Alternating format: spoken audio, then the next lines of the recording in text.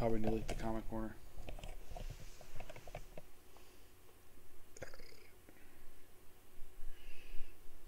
That's probably it. Okay, let's try that. Okie dokie. Here we go.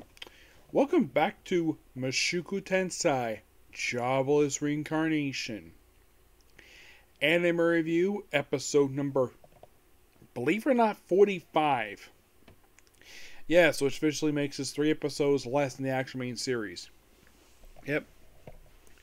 We are here reviewing the final episode of Cour 2 and Season 2 of Mushoku Tensei. 48, known as Succession. Before I talk about the episode, it was revealed at the end of the episode that we are getting a Season 3! Hooray! And I'm like, that's awesome! Given the fact there's exactly 14 books left to adapt for the series, so of course we get season. I'll talk a little about that later. Okay, so here's what happens. Rudy and his group basically arrive back in, well, Roanoa. And he's basically worried about Safi, Norn, and Aisha. So he runs back to his house. There's a little bit of stuff cut here and there. By the way, this episode adapts from the rest chapter 13 and goes through chapters 14 to 16. And there's no epilogue, it's just basically 16 is the final chapter of the book. So he goes in the house, looks all around, trying to wonder where his wife and sisters are. And he finds Aisha, very happy to see her. He's like, "Oh, Nissan, let's go. What happened to your hand?" Because of course she had the reaction. Of course, there we see Safi and Nor comes later. And you see Safi, she's very, very pregnant. She's basically expected within a month. So everybody sits down, and of course Norn arrives too. And of course also, well, Zenith basically is there too, sitting down. And basically, Rudius explains to his sisters what happened. Their father has died, and their mom has got, she has some mental issues. Basically, she does not remember anything. She doesn't remember her own name. She's a bit of a catatonic. She can kind of see stuff, but not fully. And then he takes out, of course, Norn grieves, obviously cries. And he takes out Paul's gloves, his sword, a little cup thing that basically is his ashes. I think it was like one thing he took out. So, in response, Norn took his sword because she wanted it. Makes total sense. Zenith took the gauntlet gloves. Even I was surprised about that. And, of course, the ash is basically normal. And after explaining everything and what happened, well, they accept that. And then everybody leaves. And Roxy is still there. So, with everybody gone, of course, then we see Elsie where she's basically put her hand on her belly. Now, I'm thinking that this is implying that she might be expecting a child. She's probably carrying Cliff's child. That's my personal theory anyways, given the fact that they actually, well, bit of a spoiler, they do have a child in the books. They do. Despite the fact she's much older than Cliff. Cliff is around Rudius' age, and Elsie is Selphie's grandmother. Now, of course, Cliff, has no problem with the fact that she's older than he is. Just wants to help her. So, then, of course, Roxy's still there. And, of course, I'm sure Selphie is wondering, why is this woman here? So, she talks to basically... So, Rudy has taken his sisters and Roxy and Selphie into the room. By the way, Lilith revealed that she's basically going to be staying with them, along with basically Zenith.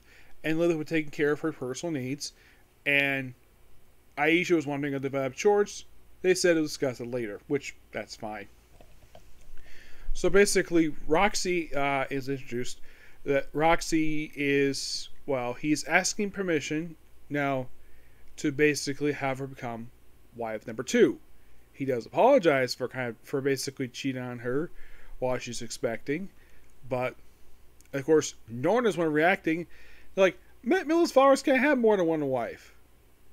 But they don't say this in this episode, and I haven't mentioned the book either of this conversation. Rudy is not a follower of the Miller's faith.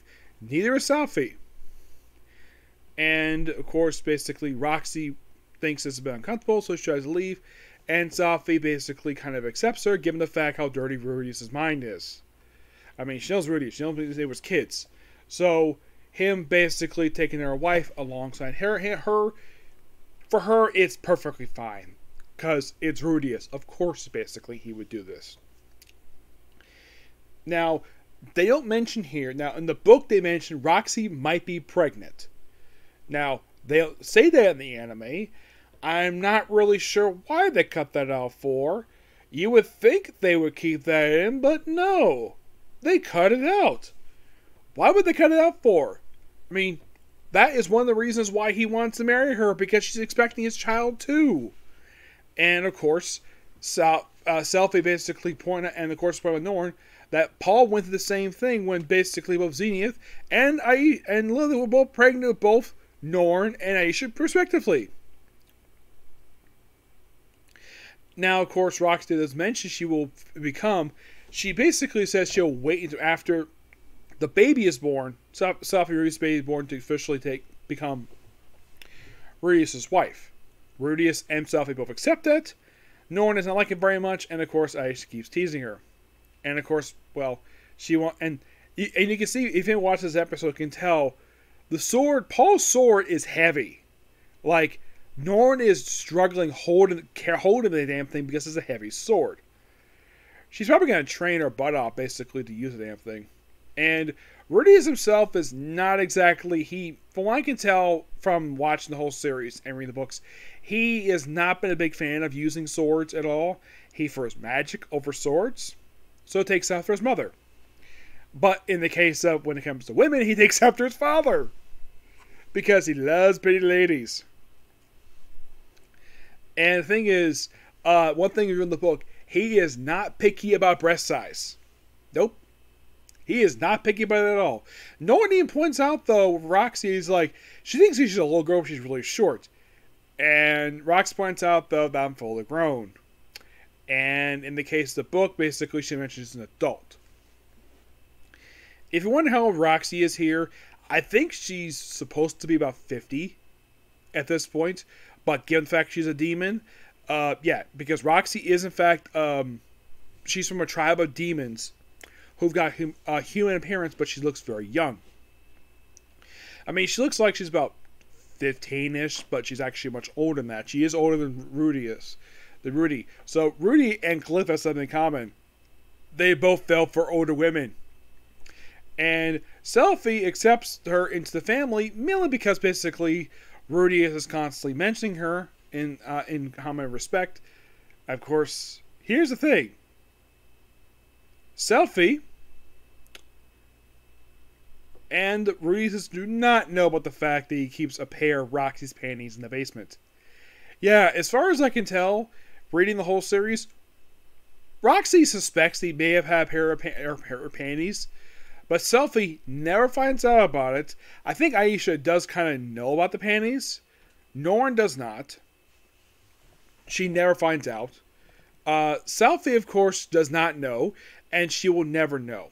Now, they do mention this they show stuff in the anime. There was this hidden room.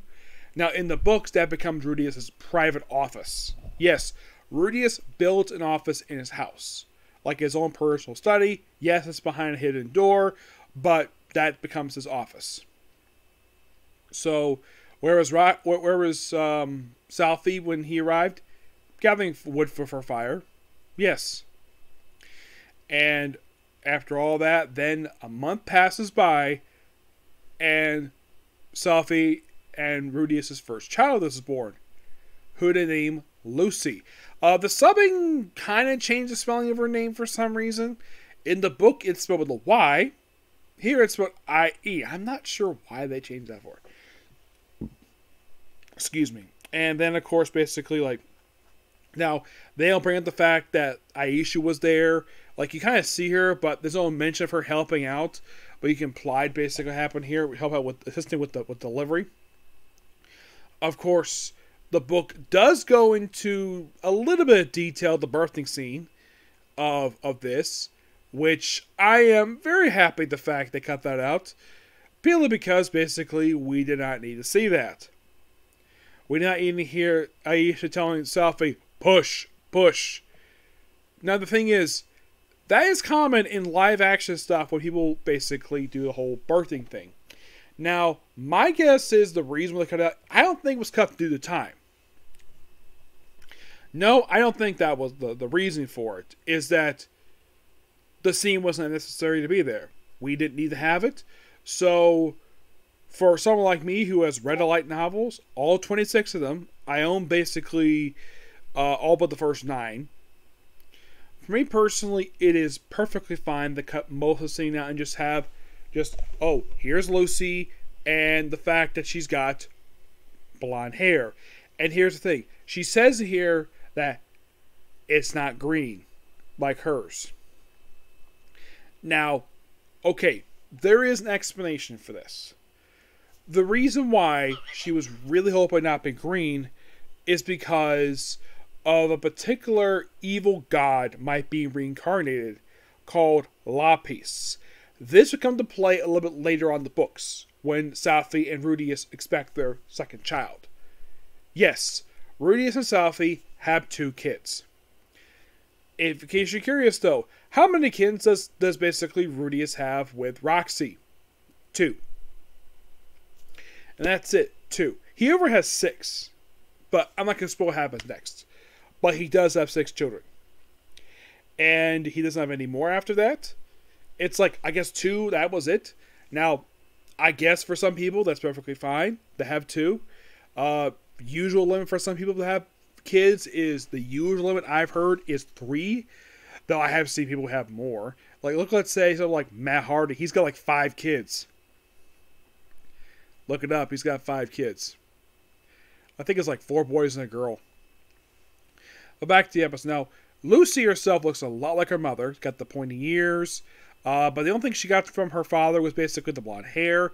Got her mother's eye color. Basically, physically, she looks like her mother, which that's what I could tell anyways. Now, that is perfectly natural for daughters to look like their father, to look like the mother. Now, it does not look good when the daughter looks like the father. Not really. Though, in the case of one particular female wrestler I've seen, where her face is very similar to her father's, that being Tessa Blanchard, or her face looks very similar to her father's, which, okay. I mean, if you look at her and look at her father, the faces are very, I mean, aside from the fact, yes, they're father and daughter, but her face is very similar to her father's. I've never seen what the mother looks like, so moving on from that. So, then afterwards, it's revealed that Rudius did officially marry Roxy. They do cut to mention the fact that she became a teacher at the university. They cut out of the anime for some reason. Maybe for time. That's my guess. The final scene of the episode is Rudius at his father's grave, where he has a conversation, what happened since then. Now, in the book, basically, I think it was mentioned that if in fact that the child was going to be a boy, he would have named the boy Paul. That's what he was thinking of doing. But Lucy basically, well, very acceptable. So he brings along a glass of wine, basically brings a bottle of wine and 2 small glasses. He basically has a toast, he basically pours a drink for his father and leaves the bottle there for his father at his father's grave. And he walks away. And that's the episode.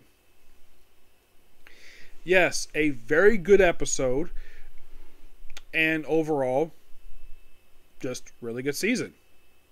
Final thoughts on Cour 2 and Season 2 of the anime. Yes, because we're at officially the end of the season. I have enjoyed the season. Now, I first heard about this season like a few years ago after I finished watching Season 1. I knew this season was coming. Yes, I knew very much it was coming. Did I suspect basically they were going to split the 2 cores like we did with the first season of the show? Yes, I did suspect that because first season had that too. Excuse me. So in 2 seasons, the series has already adapted the first 12 books. Well, kind of anyways. Though this season does suffer the same problem the previous season had, where the 5th book down for the season, where its ending got rushed. because we really got to get to that last book quickly. Now, because the fact we have season 3 coming, I am really, really hoping we do not pull this stunt again, because that was stupid on the part of Eggshell. That's the name of the studio who makes the series. Where the first 2 books they adapted really well, got a good amount of time there. But in the case of this particular season, now they did, in the case of the 3rd book, they did have 4 chapters, which there was a lot cutting there. But overall, that's one of 2 episodes I could definitely see that, and this is my personal opinion, that there should be a director's cut. Because there was way too much cut. It was almost as bad as an episode from season 1, where when they were adapting book 5, they skipped a whole chapter. Yes, a whole chapter, a very important story they could have adapted, but they didn't. I am still hoping they adapt this for to get to, I think it was like book 21, I think it was, where he meets Rudy, in the chapter that was skipped, Rudius met his aunt, Xenia's sister, who looks a lot like Xenia. And for some reason, this has never been adapted. I don't know why it was skipped for. It just was. It's baffling. The fact this was skipped. Now, am I hoping for the season again, OVA? Like, in the first season had one. Yes, because they adapted a short story that was an off-screen adventure that Eris basically had, where she basically, this is our first intro because the cliff of the series. In terms of the anime, the OVA was his first ever appearance prior to this very season of the show. Now, the trailer I saw for the upcoming season, Eris will return. Now, it is something, though, the fact that I think in this season, I think she made 1 appearance the entire season, which I didn't have a problem with that, given the fact she makes 1 brief appearance in one of the 6 books we adapted for the season, that was adapted for the season, but I don't have an issue with that at all. No, I don't. But my guess is for season 3 that they're going to start out with adapting books 13 to 15 and then basically cap it off with books 16 to 18. Now, one thing I suggest for season 3 to do is to give each Cour, because I'm sure we're going to split 2 Cours again like we did for the first season and this season, give it 1 extra episode. I'm not suggesting basically cut the 3rd book adaptation by 1. I'm not suggesting at all. What I'm suggesting is, I know you have like 12. Give it 1 more. Just so you can have that 2nd book, or at least basically in the case of, let's say they get another book adapted, section adapted, give it more breathing room. That's what she's doing. Yes. That's my personal suggestion. And I really hope season 3 would do that.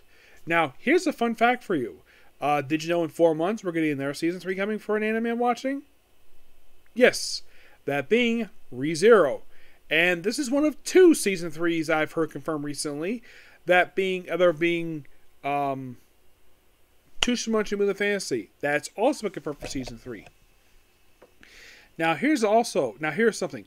Not many anime I've watched based upon light novels even have more than 1 season. A lot of them basically like some are lucky to get season 2.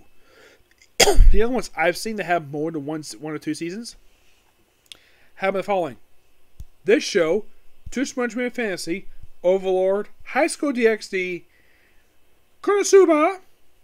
I'm trying to think. I think that's it of the ones I've seen, because mostly put 1, maybe 2 seasons at most, but nothing more. Don't know why nothing more. It's just that's kind of how it is, sadly. Now, have I heard anything about Miss Demon Academy season 3? I have not heard anything yet. I wouldn't be surprised if we got one. Oh wait, there's another one. There's one that we're in right now. There is that's that's area 3rd season right now. It's another one. Yes.